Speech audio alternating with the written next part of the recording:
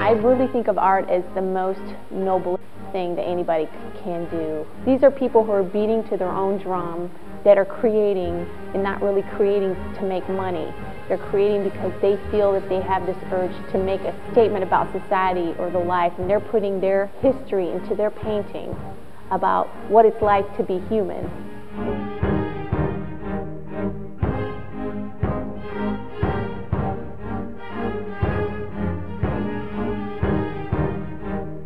But it's really about what you're putting in your house, the artwork that really says who you are.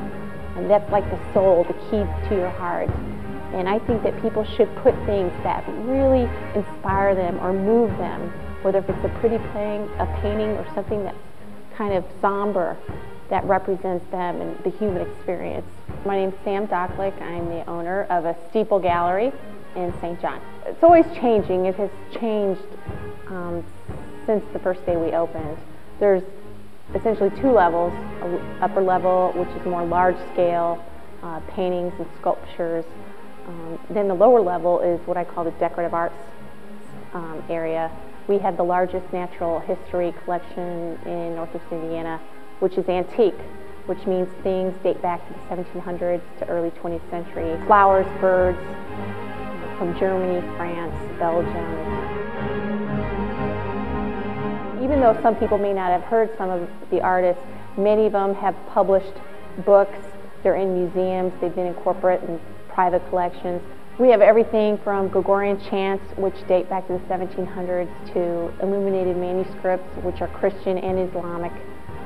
We have small-scale, hand-woven Oriental rugs, to still lifes, to landscapes, to beachscapes, to drawings, sketches, etchings and engravings.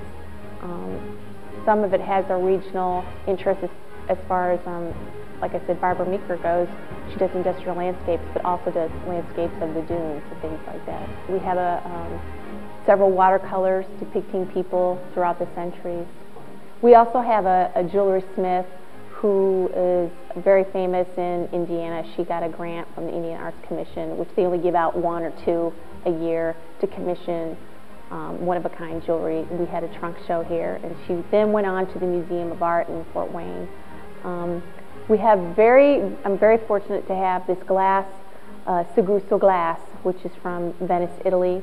They've been making glass since the 1400s. As of right now, they have no Midwest representation, even in Chicago. American Express publishes a magazine, Departures, does an editorial on all the best things that you should buy if you have the money. They termed this glass company that we represent the best glass in the world.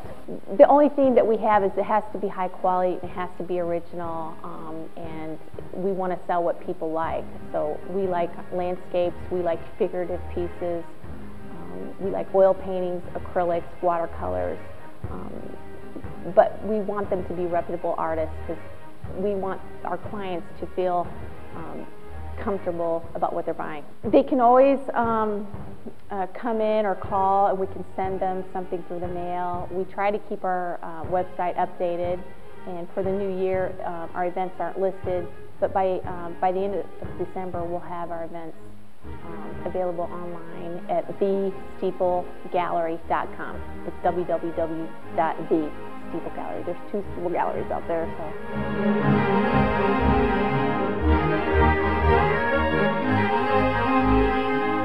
I really think of art as the most noblest thing that anybody can do, and I really believe in these artists that I represent.